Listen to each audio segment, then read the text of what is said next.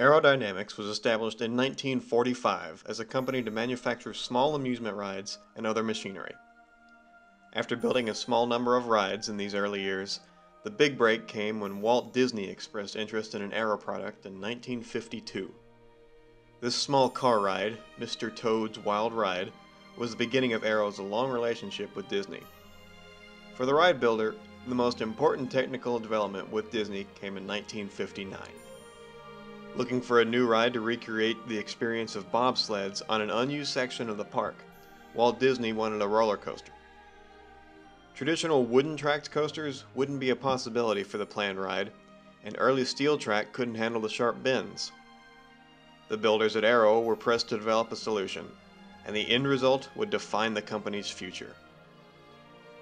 Track made of tubular steel could support the layout of Disney's ride and was easy to produce. As a result, the Matterhorn bobsleds opened to the public in 1959 as the world's first tubular steel-tracked roller coaster.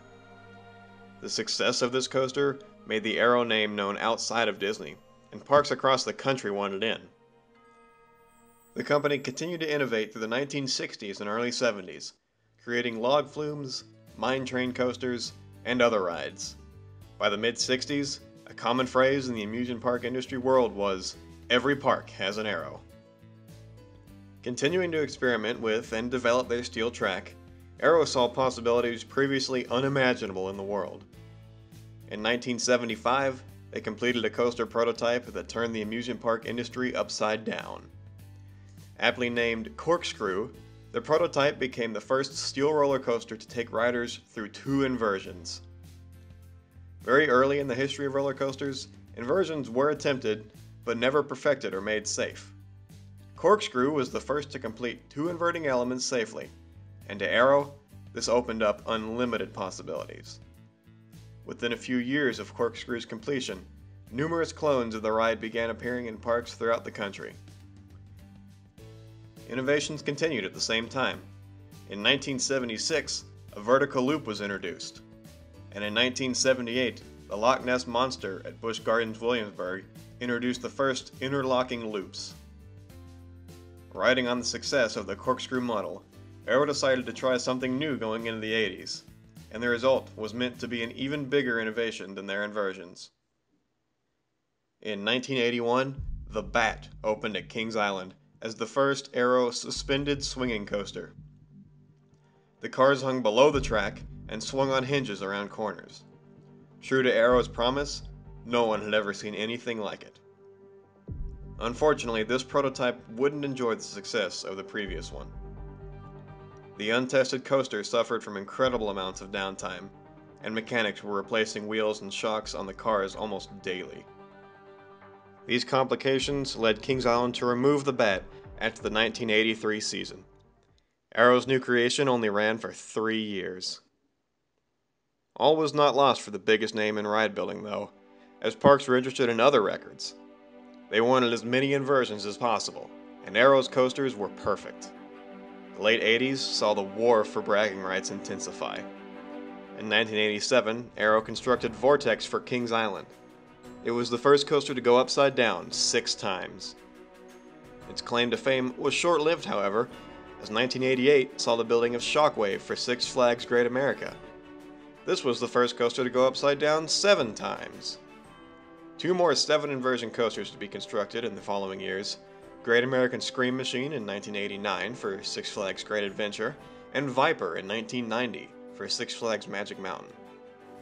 At the same time, Aero had learned from the Bat's mistakes and perfected the swinging model, which was becoming popular as well, with multiple installations by the end of the decade.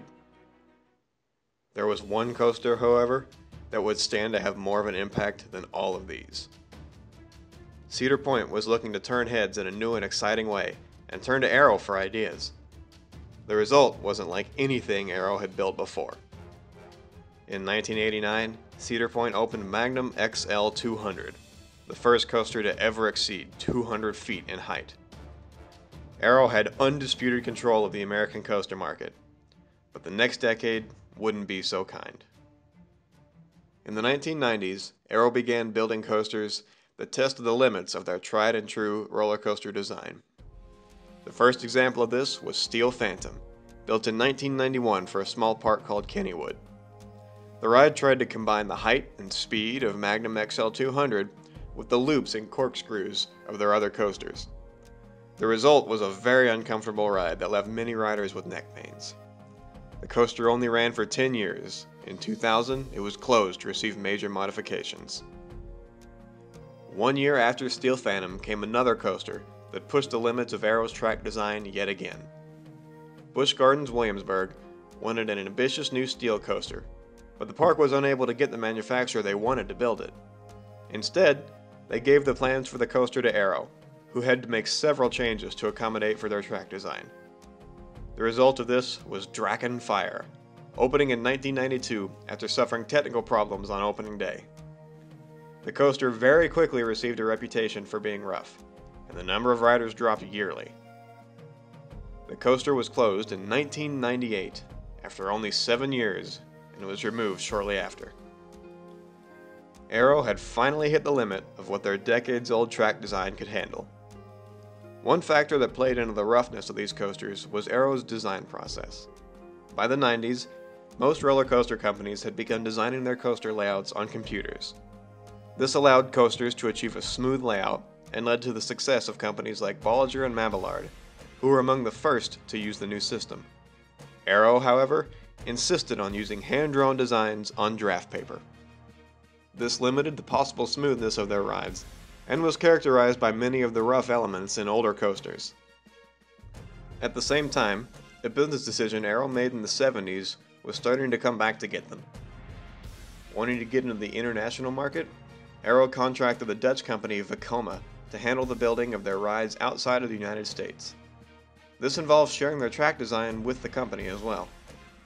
After a few years under the agreement, Vekoma saw opportunity with their new Arrow track, and began building their own rides in America using Arrow track design. By the 90s, they were producing many successful coasters of their own. Arrow felt the pressure from this competition as well as their technical limitations, and didn't build much of anything for the rest of the decade. On the brink of financial collapse in the late 90s, Arrow finally made the switch to computer design for their coasters. The result was a hope that the company had a future. Dollywood opened Tennessee Tornado in 1999, the first computer-designed aerodynamics coaster. It featured all new elements and loops, and most importantly, it was a smooth ride. The success of this coaster could have been the start of a new era for the company, but instead, they decided to think big. Six Flags Magic Mountain was looking for something the world had never seen before, and Arrow was looking to deliver on that promise. Taking advantage of the abilities of their new design technology, a coaster was created that changed people's perception of roller coasters.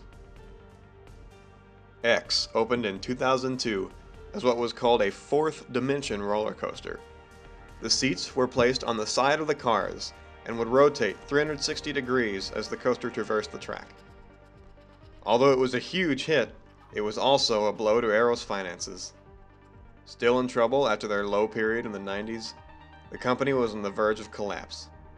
The extreme cost resulting from the research and development of X were simply too high, and Aerodynamics filed for bankruptcy at the end of 2001, before X even opened. It would be the last ride Arrow would ever build. Although they are gone, Aerodynamics can be credited with many of the innovations of the roller coaster industry, and a good number of their classic rides still operate today. From the record breakers of Vortex, Viper, and Magnum XL 200, to the first prototype Corkscrew and even Disney's Matterhorn bobsleds, Aerodynamics coasters will be giving rides for many more years to come.